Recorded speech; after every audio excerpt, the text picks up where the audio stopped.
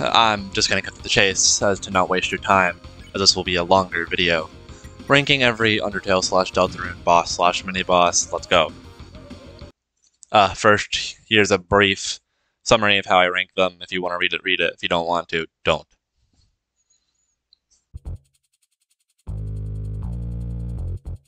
Number 30, C Round 2.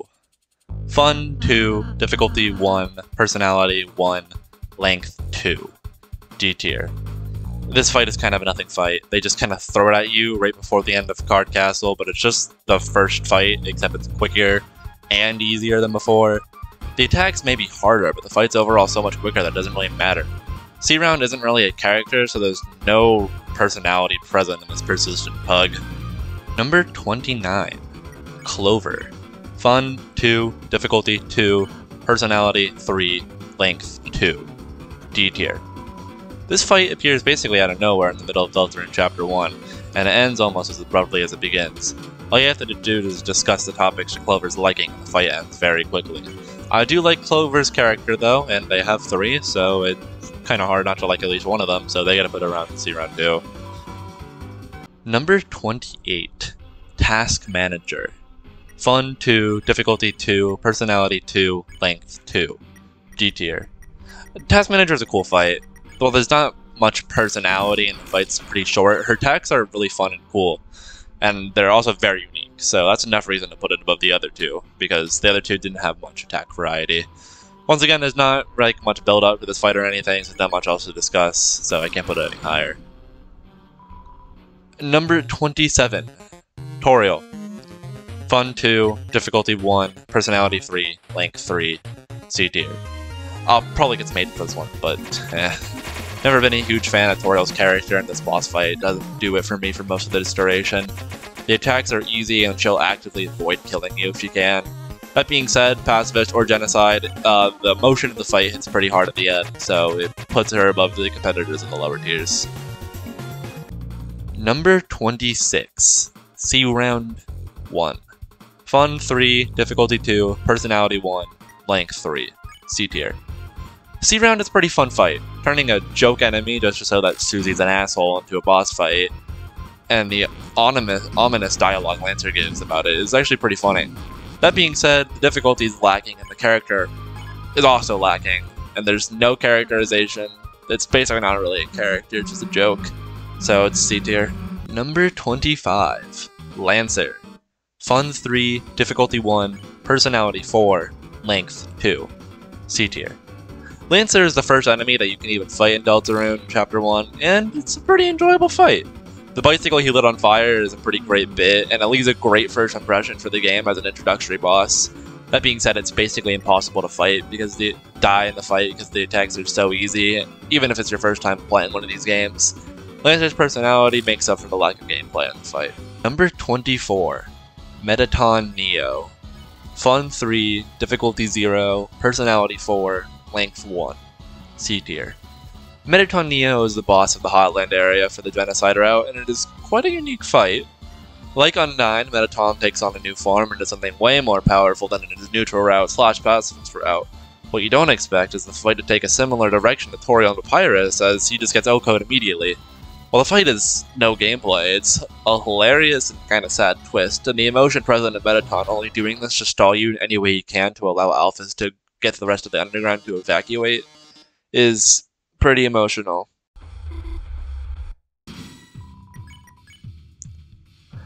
Number 23, Birdly 2 in the Snowgrave route. Fun 2, difficulty 2, personality 4, length 2, B tier. This is quite a somber fight. It ends relatively quickly, but oh boy does it have some emotional weight. The first, and only, likable character trait Birdly shows in this game is within this fight, in which he is genuinely concerned for his friend Noelle. It's actually really sweet how he is so worried about her well-being and whatever Chris has done to her. Although this fight ends in about 3 terms, I wish it was longer. I really wish this fight was longer. And I know it kind of breaks the rules, but maybe if Snowgrave costs 300 TP, or like every time Noelle tells you no, for like you have to regain the TP. It's like, and if that happened and Birdly like kept getting more desperate and aggressive as the fight continued on, it would honestly make this fight top 10 for me, but where it stands now it's B tier because it's over in like 3 turns. Number 22, Lancer and Susie. Fun 3, difficulty 2, personality 4, length 2. B tier. Right out front of Card Castle, Susie and Lancer square up on Rousey and Chris, and this is a fun fight. The gameplay is cool, albeit very easy, and Lancer realizing he likes Chris and Rousey is very amusing, with Susie supposing they don't have to fight if Lancer doesn't wanna. A good boss fight going into the end of the game. Number 21, the Card King. Fun 3, difficulty 3, personality 2, length 4. B tier. Speaking of the end of the game, the Card King, or the Chaos King, or whatever his name is, comes in at number 21. A long final boss fight for Deltarune Chapter 1 that, while it's pretty easy, only being hard because of its length, and, I mean, excluding Queen, obviously Queen is a very easy fight, but, like, you know, she does things a lot better than King.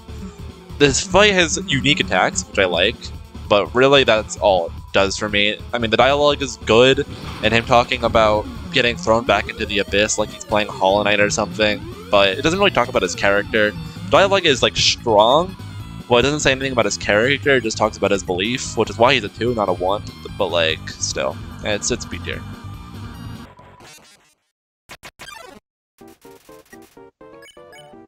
Number 20, the Mad Dummy. Fun 2, difficulty 3, personality 4, length 3. B tier. This malignant, malevolent, mad ventriloquist dummy coming in at around the midpoint of Undertale is a very fun fight. I like the phases he has with his dummies and the missiles and then the knife. I like this character a lot, and I kind of wish we saw more of him, so like this fight could feel more emotional. Well, maybe not even emotional, just like more justified. It's basically an out-of-nowhere fight, but at the end, the music is a banger, and Absolute coming in makes me like it more.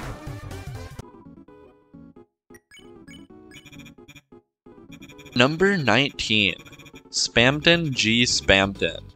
Fun 2, difficulty 3, personality 4, length 3, B tier.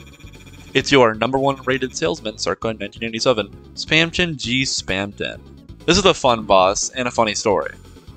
Wait, no, this is a fun boss, and here's a funny story. When I was getting the footage for this video, I did not die a single time, besides for this fight. First tried Sans, first tried Spamton Neo, first tried Jevil, first tried Omega Flowey, first tried everything. But I died to Spamton G. Spamton. I don't know how I did it, I'm gonna be for real. That was a bit of a goof on my part, not gonna lie. Anyways, this is a cool fight, and there's not really much to it, it's just like putting Spamton out there as a character so you can be important later. It's a good B tier. 18. Birdly 2. Fun 3, difficulty 3, personality 3, length 3. B tier.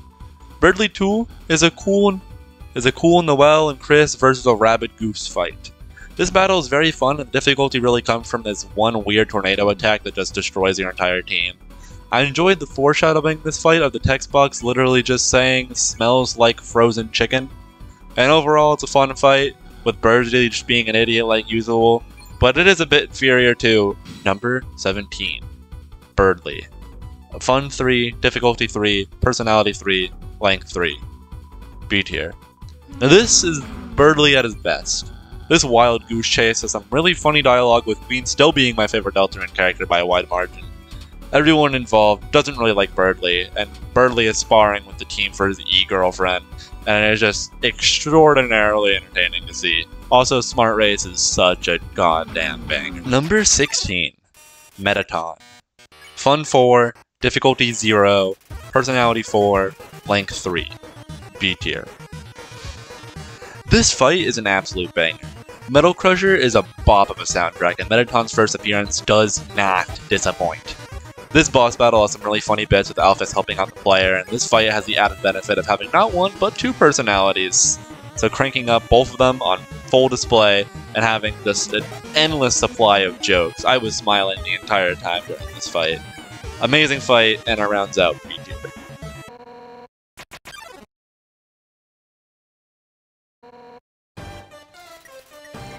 Number 15, Undyne. Fun 3, difficulty 3, personality 3, length 4. A tier. Undyne has a fun fight with her giving you a spear to defend yourself. A wholly unique fighting style reserved only for Undyne's fights and her bit with Azrael. The spear attacks are cool and fun, and it's just fun to like switch up the gameplay a bit. Beating her in the pacifist route also has a cool way of killing her. Well, not killing her, beating her, where you just run away like a little sissy baby until you get to Hotland. Also, the soundtrack is basically in every single YouTube video. So, I mean, yeah, that's all I need to say about the soundtrack. It's an absolute banger.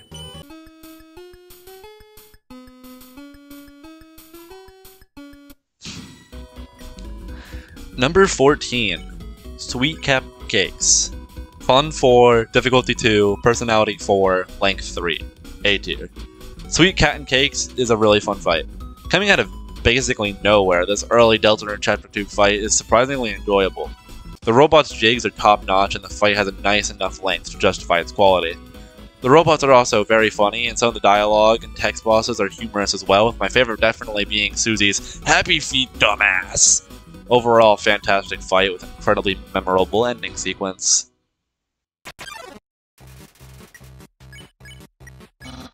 And number 13, The Great Papyrus. Fun 4, difficulty 1, personality 4, length 4. A tier. The Great Papyrus has come in full throttle, and boy is one a doozy. As the final and only boss of Snowdin, this lovable lonely skeleton is a fun fight.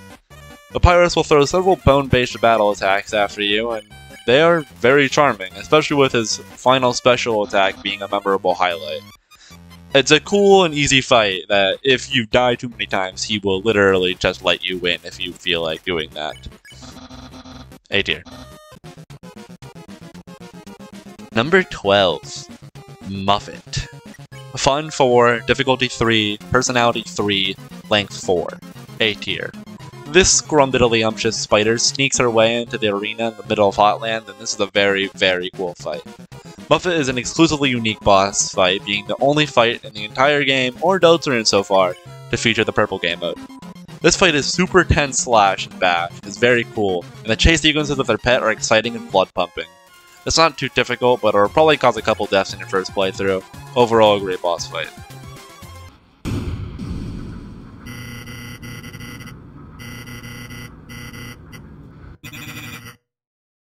Number 11, Spamton Neo Neutral / Pacifist Route.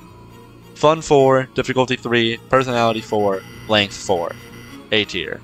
Your favorite Big Shot achieves his final form as a secret boss of Deltarune Chapter 2, and it is one heck of a time. Spamton Neo recycles the Yellow Soul game mode from Metatoni X's fight and does it work well here. The music is genuinely my favorite banger in the entirety of Undertale and Deltarune, even making its way into my Spotify playlist. It's a decently long, somewhat challenging, and absolute blast to hear Spamton's ramblings to heaven. A super unique and fun boss fight that I wish was a little bit harder. Number 10, Napstablook. Fun 4, difficulty 1, personality 5, length 2, A tier. Here comes Napstablook. I may be a little biased on this one, but I just can't help myself. Napstablook comes in, God, do I endure this blessed battle. Napstablook's nefarious numbers and absolute joy. Ghost Fight goes so freaking hard, and Napstablook's personality shines through with all of his attacks. And one of his attacks literally just being him not feeling up to it. And the only gripe I have with this fight is that it is over far too quick. Obviously, I don't expect Napstablook to have a difficult fight, but I just wish the fight lasted longer. I love this fight. I love Napstablook.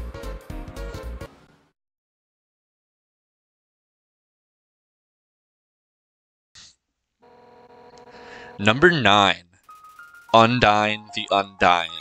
Fun 4, difficulty 4, personality 4, length 4. A tier. Now this is a fight. Undyne the Undying delivers on all fronts. This is the culmination of the emotion of the genocide route. The true hero of the story stands between you and the absolute. She, with the power of everyone, those living and those fallen, is determined to kill you. Some of the attacks in this fight are very, very fast, and the red soul parts are probably the hardest bits, having to weave between all of her spears. A fun and challenging and a long fight that delivers harder than literally any battle in all of Undertale before.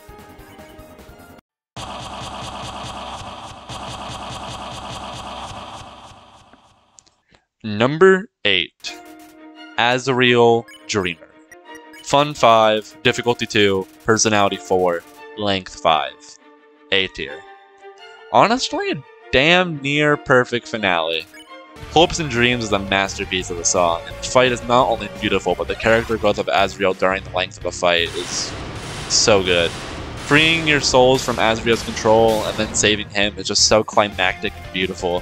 One of the most entertaining fights in either gameplay-wise and just quality, like visually-wise. Like, have you seen that background? It is amazing.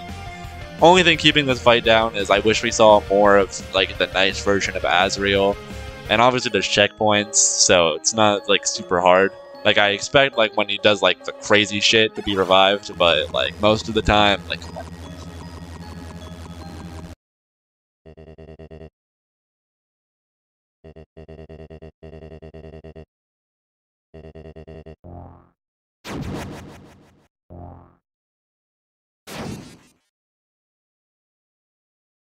Number 7. Asgore. Fun 4, difficulty 3, personality 4, length 4. S tier. Asgore is an amazing fight. Honestly, words can't really describe how I feel in this fight. The music really sells the emotion here, but yeah, this is just a fantastic battle. Sadly, my footage for this one is corrupted, so credit to Fazgore for footage. The animation of his destruction of the mercy button is just crazy, and it really makes you feel like this is going to be a life or death battle. This fight, I believe, exemplifies the strength of Undertale, when it doesn't use its emotion, it doesn't use words to display the emotion, but it uses via words and the character. It's just a near perfect final boss. Number 6. Jevil. Mischief 4, Calamity 5, Kookiness 4, and the absolute size of this lad 4. S tier. This is janky jester Jevil is crazy. Like Dave levels of crazy. He believes he is free in his little cell and he goes all out in his onslaught. This fight probably took me the second longest of any fight to beat for the first time, second only to Sans. And obviously it was easier the second time playing it, but oh wow, it gave me a run for my money. This gesture will pull out all the stops in this decently fun, charming secret boss fight, and dude, does the world's revolving go so hard. Number 5. Spamton Neo Snowgrave. Big Shot 4. Deals 5. 97 Charm 4. Chromer 4. S tier. This sleek Snowgrave Spamton salesman does everything he can to keep his status as a big shot, and it shows. This ranking does have one caveat, however, and is pretty unique to this fight in that if this is your first time fighting this boss, like he didn't do the secret boss fight before he did the Snowgrave route, then it's a 5 in difficulty. Like that's how I experienced it for the first time, and it was really fun to like not know what was coming next and take like a day to beat the boss fight. But if you already did that on the pacifist route, then it's an easy fight. You're probably gonna first try it.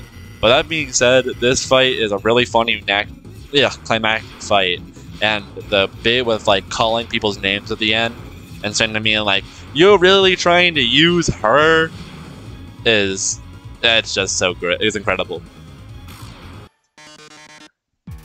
Number 4. Mettaton EX. Fun 5, difficulty 3, personality 5, length 4. S tier. Oh yes! Mettaton EX is a thoroughly enjoyable fight. Like seriously, I had a smile on my face the entire time we're playing it, even though I've seen this game many times. Not to mention Death by Glamour is an absolutely unbelievably hard track. Mettaton EX's boss fight goes so good, and it is this indescribable feeling of how happy this fight makes me. The song makes the crowd and the audience want to bust a move, and oh boy did I have a smile on my face the whole time. Number 3. Queen. Fun 5, difficulty 2, personality 5, length 5. S tier. Queen's fight is really fantastic. and the 2 phases are really something special. The first phase, a traditional fight having to free Birdly over a decent duration. Attack of the Killer Queen is a really fun soundtrack, and the attacks are also really unique. Then phase 2 hits, and all the friends who made it along the way get ready to square up and have one giant robot mech long punch-out battle with the Killer Queen herself. It's a super enjoyable and amazing fight to experience for the first time.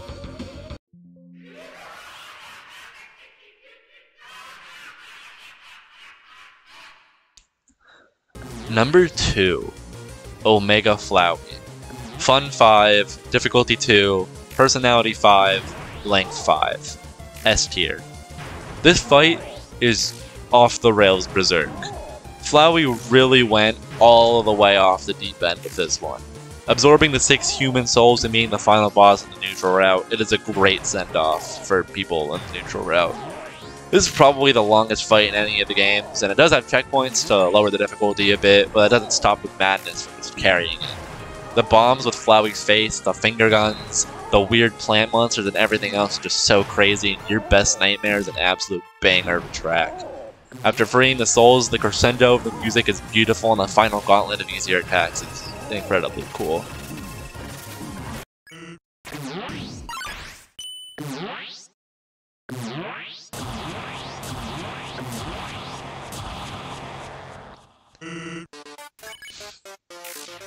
Number 1, Sans. Fun 5, difficulty 5, personality 5, length 5.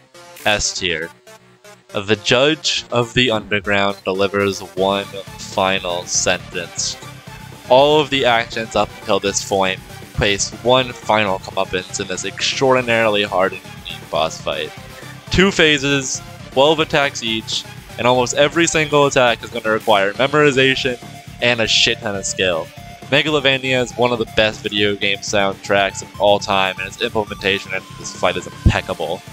Sans motherfucking Undertale, dude.